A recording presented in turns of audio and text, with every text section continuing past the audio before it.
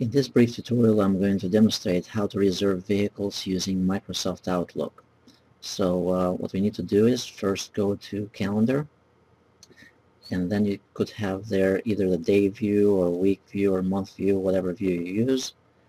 Then move to the date that you want to reserve a vehicle. Let's say I want to reserve a vehicle for Wednesday the 25th from 9 till 12. Once you select it, right-click on it and choose New Appointment. At this point here, we put in the title of our reservation.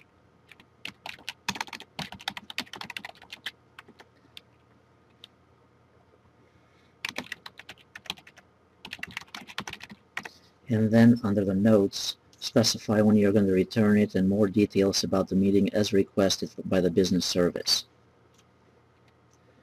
At this point, we are ready to invite or to select the vehicle that we want to choose for this purpose.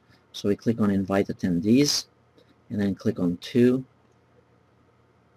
and then click on More Columns, and then choose VEH for Vehicle. Hit Enter, and those are the vehicles currently available for reservation through Outlook.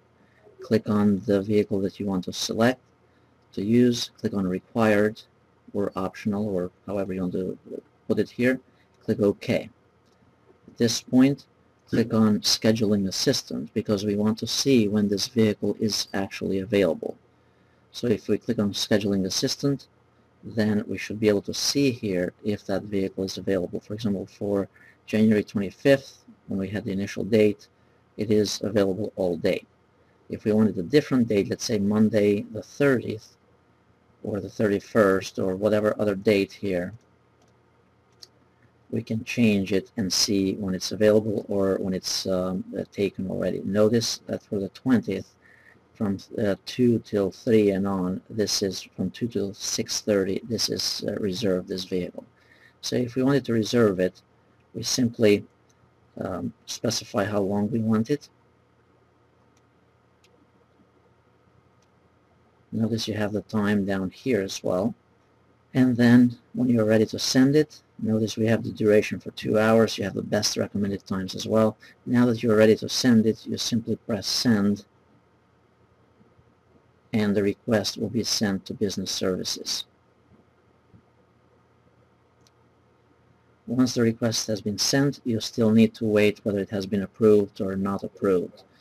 Just because you reserve something, you send a request, that doesn't mean that it has been approved.